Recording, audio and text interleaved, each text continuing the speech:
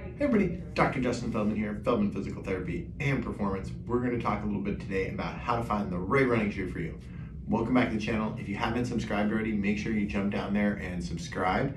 And what we're going to do is we're going to look at how to pick the perfect shoe for your foot. There's a ton of research on this, and the answer is really simple. It's going to be the shoe that is the most comfortable when you put it on.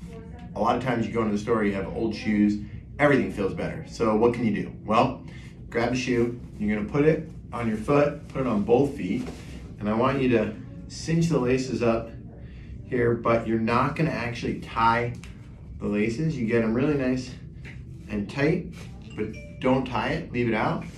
And then all you're gonna do is stand up and move around a little bit, walk. You should feel your heel hold still and your heel shouldn't slip. If your heel moves, it's probably not the right shoe for you. If not, it is.